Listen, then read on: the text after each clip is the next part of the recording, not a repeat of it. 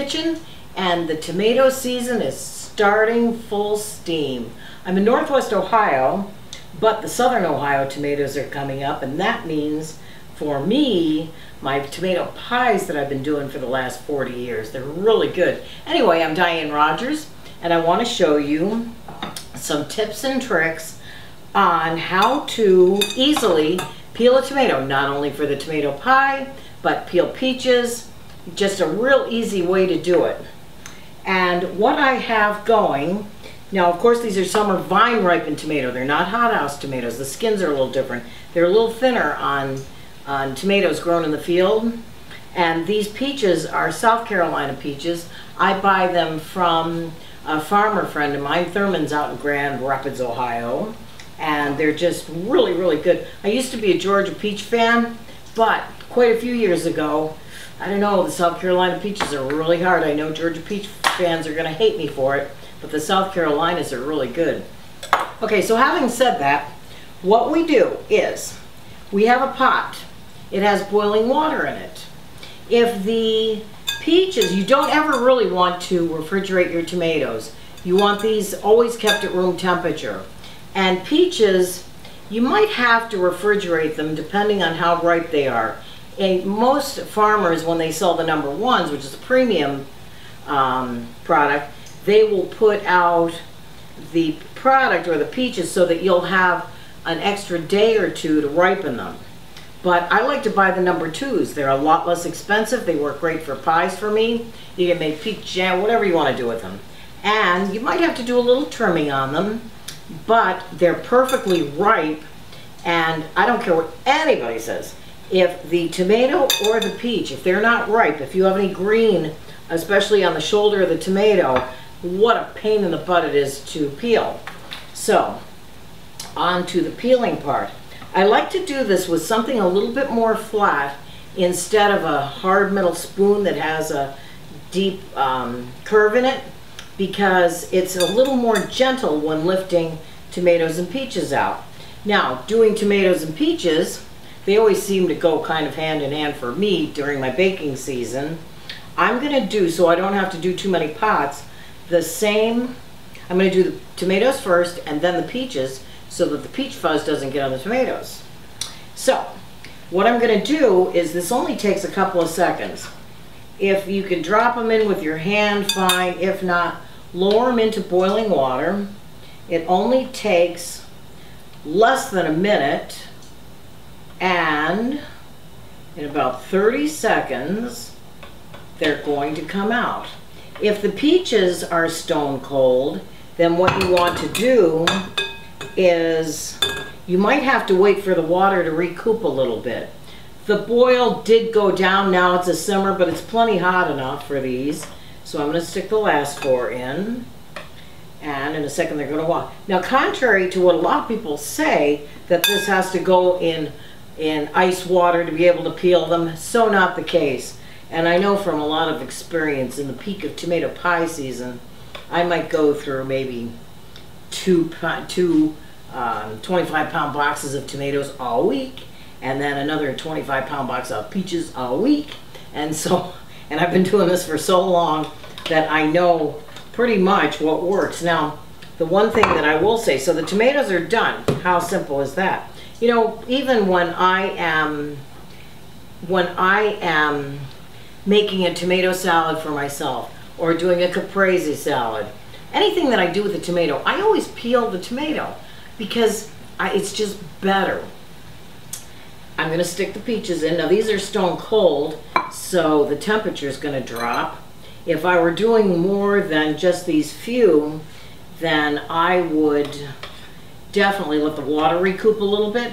You want to make sure that when all the tomatoes and or peaches are in the pot, that you have enough water to cover. If it's off by a little bit, then what you can do is just spin them around in the pot to cover them, because that quick little blanch will make the skin come off really easy. As a matter of fact, it came off. How easy is that? So that's all there is to it. No ice water, no nothing. When I'm doing a lot, what I'll do is put these on the stove in a much bigger pot, but a flatter pot, And then it doesn't take a deep pot, just a flat one. The pot usually for me fits 7 or 9. I put 7 or 9 in and then take them out right away, because by the time I get them in, then it's time to take them out. And let the water recoup. Then I put them all in the sink and I peel them in the sink. When I'm doing cold peaches, by the time I take them from my cooktop to the sink and dump them on one cold batch, then the water's usually recouped, time to take them out. Anyway, I can do a box of each in about 45 minutes. Now, I'm not saying you're going to be doing that, but it is canning season, and I think it's a good year to be stocking up. The peaches are most easily done under some running water, a little trickle of cold running water, because that will take these skins off really, really fast and easy. And just with a little touch. I'm using a shorter paring knife, not a long pointed one. Like that is quite a bit longer. It's got a sharper point on it. If you miss, it really hurts. Having said that, you just want to, you can usually do it with just your fingers. I like to use the knife because it's an extension of my hand, and you just peel the skin off. And then that goes to the compost. And once in a while, if I have a little bit of trim to do, like I do on this one for a pie, I'll cut that out. That too goes to the compost for Chucky and the Chuckettes. They're my resident groundhogs. So, see how easy that is? It really just rubs right out. Now you don't want to leave these peaches in boiling water for too long, because if you do, what's going to happen is the peach itself, when you cut it, and you can do these in advance. I always do mine in advance and refrigerate them.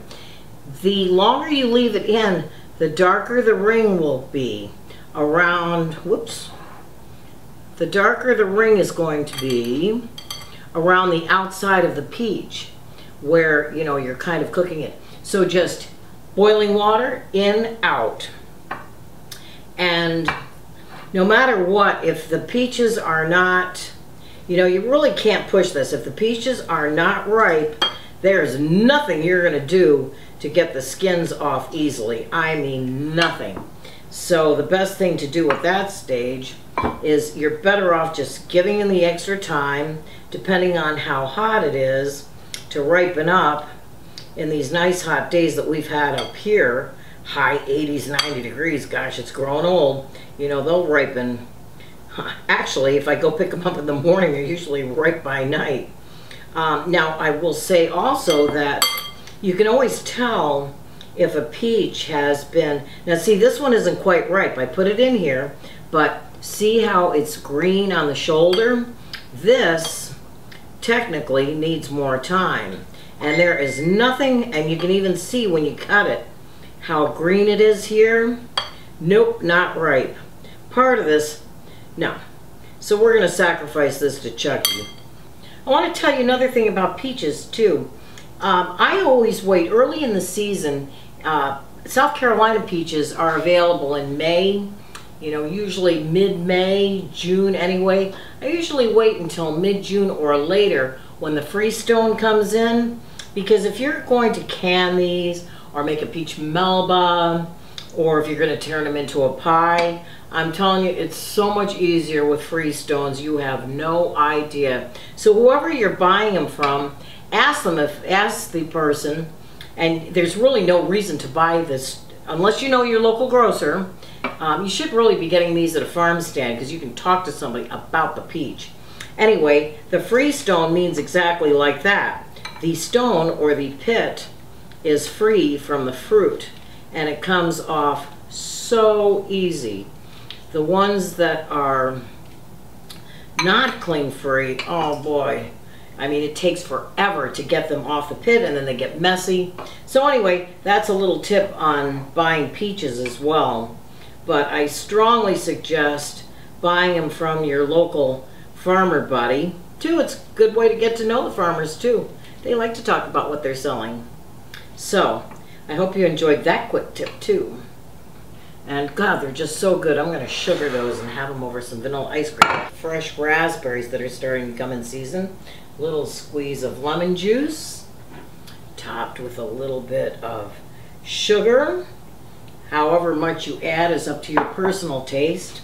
Little almond extract is always kind of nice in the peaches too, except these are really good the way they are. I always add almond extract to a pie, and after these sit for a little bit, they're going to release a lot of juice that's perfect with ice cream. What a lovely dessert that is. Now, the tomato. Tomatoes, what you want to do to peel a tomato easily is you hold your knife like this, thumb, forefinger at the blade, right at the blade. Put the knife in, put your thumb in at the root end of the tomato, or the stem end, I should say, of the tomato. Then you turn the tomato around the knife. I'm turning the tomato and holding the point of the knife into the center. Now this wasn't quite ripe around the shoulder because these are number 2s. Having said that, and you can tell once you take the stem end out, it's a bit green, so I'm going to carve that out a little bit because it's not what I want for a tomato pie. But again, see how easy the skin comes off? Just comes off like a piece of cake. This will actually be a good tomato for some baked eggplant, zucchini, some onions, and a little cheese thrown in. But see what I'm doing? I'm turning the tomato around the knife, and the skin just slips right off. Might need a little help. And then the skin's going to hit the compost bucket. I'll do that again. Here's a good one. Now here's one, and this is why they sell them as a tube, because it has a little crack in it. Doesn't bother me. These are beautiful. They eat well. They eat just fine. Point of the knife in. I'm holding the knife. See, if you have too long a knife, then you'll end up cutting yourself, because you do need kind of a sharp knife. Anyway, then thumb over the stem end, fine end, and move the tomato around the knife, around the cracked parts. A little challenging, but that's all right. And then skin pops right off. Now, these are, so you can store them whole, or I just store them in a plastic container overnight so that when I'm ready to make the pie, I have them all ready to go. It makes a big difference when you're eating them for anything, whether it be a pie or a salad or whatever. Skin off is a much nicer touch. Or BLT, my goodness gracious. So isn't that wonderful? That is the tips on peaches and tomatoes. Basil. I had someone that was new to, obviously, growing or storing basil, and I thought I'd share this. I grow my own, always have, love the stuff. Everybody should be growing it. Pesto season is now. I did a video on it. You want to take a look. If you let the basil go into late August and September, the leaf gets a bit tough. So now is perfect time to be doing that. But anyway, I always cut my basil with a bit of stem left on it, so that it can easily go into just a little glass of water and set on the counter, just like flowers.